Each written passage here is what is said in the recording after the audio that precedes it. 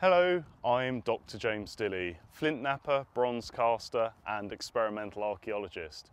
I'm here in Argyll, Scotland in a landscape filled with prehistoric archaeology visited by tourists from all over the world. Something has drawn people here to Kilmartin Glen for thousands of years, and their marks can still be seen today in the landscape in monuments made of stone. Humans have long felt the need to leave some kind of mark in the places they move through, from incredible frescoes on cave walls to modern graffiti stating "they was here". Artwork on stone in later prehistoric Britain is often restricted to simple cut marks, but occasionally these cut marks are surrounded by concentric rings and pathways that connect them. This type of cup and ring marking can be seen here, elsewhere in Britain, and even across the world.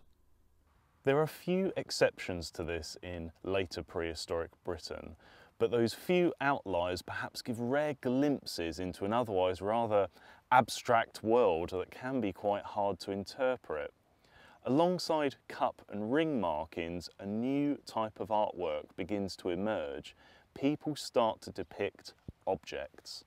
The most common object to appear was the flat metal axe, which was first made in copper before bronze. Images of flat axes can be seen inside the Recruine cairn as well as other sites in Britain such as Stonehenge and the Badbury Barrow. Providing a date for this kind of artwork is quite difficult because it's not coated in the same calcite layer that provides a date for Paleolithic artwork that can be found in calcium-rich limestone caves. And although it can be found on stones used to build kists like this, it's highly likely that these stones were once standing stones or markers of some kind before they were actually incorporated here into a tomb. I guess we can only really say that this type of artwork is early Bronze Age, based on the typology and from examples elsewhere. Now, the earliest copper appeared in Britain around 2400 BC, and that's succeeded by bronze around 200 years later. Based on the style, these axes are probably flat axes, or even developed flat axes that have a slightly more flared blade to them. According to Needham's classification, these fall out of use around about 2200 BC. But it's also possible that this artwork actually depicts slightly later flanged axes, which come in around 2000 BC. But it's quite hard to tell the difference on a rock face, as they're not going to be really accurate bits of artwork. Although the examples at Stonehenge do appear to show more clearly flanged axe typology. To spend the time carving and pecking out the shape of these tools showed they had a symbolic value to the people of the early Bronze Age, and clearly they were very valuable for the raw material alone. So you might think this type of axe rock art would be quite common in Britain, but it's not the case. And to add more confusion, there have been no flat axes of this type found here in the Glen. Why? Well, perhaps they were too valuable to lose or richly deposit in a tomb, or they haven't been found yet. To understand how these metal tools impacted people, we should really explore how they were made and the raw materials sourced.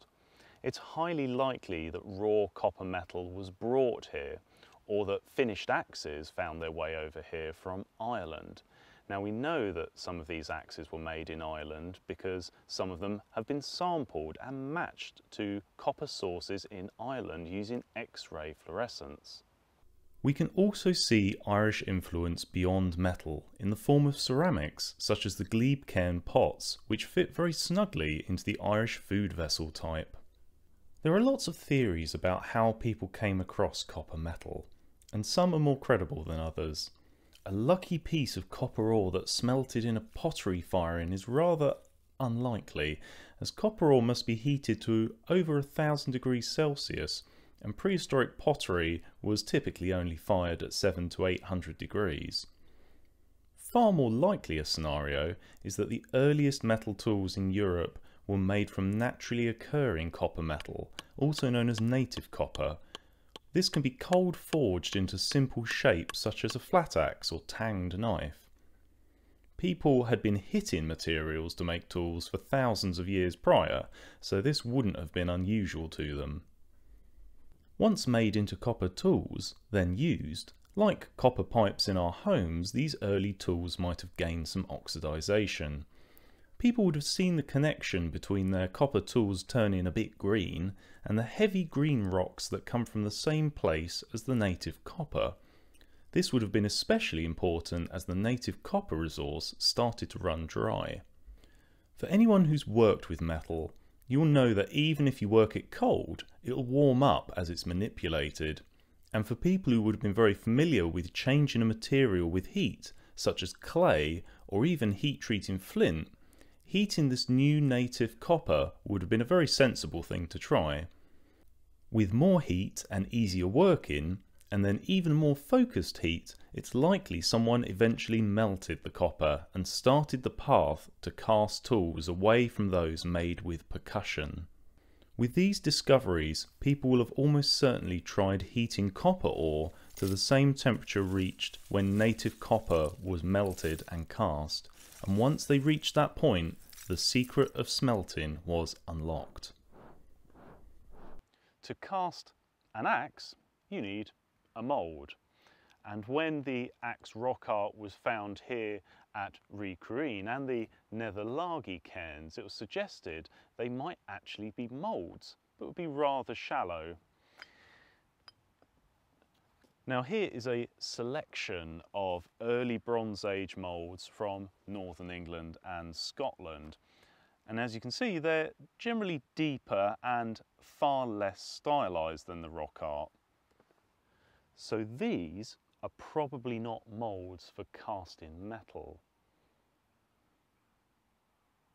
To produce a mould for casting, a material is required that can both withstand great heat, but perhaps more importantly, a material that can withstand sudden heat shock.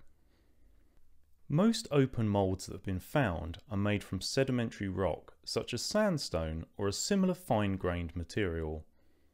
Soapstone is another suitable rock for making moulds due to its softness that makes it easy to carve, but also its incredible resistance to heat that comes from its talc schist composition. Carving can be easily done with hard stone tools or early metal tools. Specialist tools are not needed for these simple moulds. The process of smelting copper depends on the type of ore and other elements present. If the ore is a simple oxide ore like malachite, it's a simple reduction process with charcoal that produces carbon monoxide. This takes oxygen from the ore, and assuming the furnace is hot enough, the copper metal can escape the ore in liquid form. Smelting and casting finished tools probably didn't happen in the same sequence due to the amount of slag and waste material that can be produced, which makes accurate casting trickier. Once a refined copper metal or blister copper is produced, it can be added together and melted down in a heavily grogged clay crucible. This can be cast into a preheated mould, almost certainly using wooden tongs to pick out and pour the copper. Once cast, the rough blank must be hammered and shaped into a lens profile so that the cutting edge or margin is centred. This hammering and shaping process would require a great deal of time and annealing by reheating and quenching to stop the metal becoming too brittle and cracking. As well as symbols of power, these axes were effective tools. Stone axes can snap and have to have thick cutting edge angles so that they're not too fragile, but even a softer copper axe can have a much thinner edge that will bite far deeper into wood. Flat axes occasionally appear in burial assemblages as grave goods, suggesting they were valuable possessions. Symbolic representation on monuments in a world dominated by abstract art shows the impact of metal on these people over 4,000 years ago. But it's really hard to get to grips with the true impact of the first metals simply due to lack of supporting evidence. I'm often asked if metal workers were considered the first magicians for their power to pull shiny metal from stone. They were almost certainly valued craftspeople, but in the same way as the potter who could turn mud into beautiful ceramic vessels, or the textiler who could make soft clothing from plants we might usually try to avoid for their stings. Axes and axe artwork appears elsewhere in Bronze Age Europe, but often in stylised scenes, not as a direct representation of a single object. This in itself might show just how important these objects were alongside the occasional dagger artwork or other weapons. Even with this new material for their tools, and a huge cultural shift with this new material, axes remained an important part of prehistoric life, both for their symbolism and usefulness as a tool, but that continues right through to the present day, where we see axes artistically represented in governance, regional flags, and sports teams' logos. And even the sharpest steel axes of today, beloved by woodworkers and bushcrafters, started off life as stone. We take great pride in the videos produced for the Ancient Craft channel. We would really love to continue making more videos with new tutorials, site visits, artifact showcases, and of course, nap time. We have a Patreon account where you can support us in our efforts. There are competitions and replica artifact giveaways. Check it out here. And thank you to those who have already signed up.